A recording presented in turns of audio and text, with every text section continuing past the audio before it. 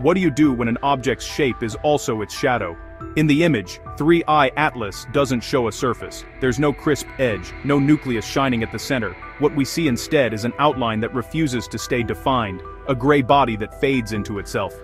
The elongation is unmistakable, smooth at one end, uneven at the other, with a length-to-width ratio estimated to be at least 3:1.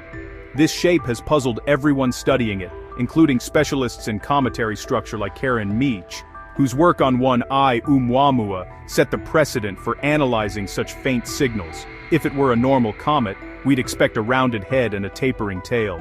This is different. The frame shows a body that seems evenly stretched, almost like a cylinder. The brightness peaks slightly toward one side, suggesting it might be spinning rapidly on a 7 to 9 hour rotation period, blurring its features the way a long shutter smooths moving water. The faint light we see isn't emission, it's reflection scattered through a thin layer of ejected material, too tenuous to be called a proper coma.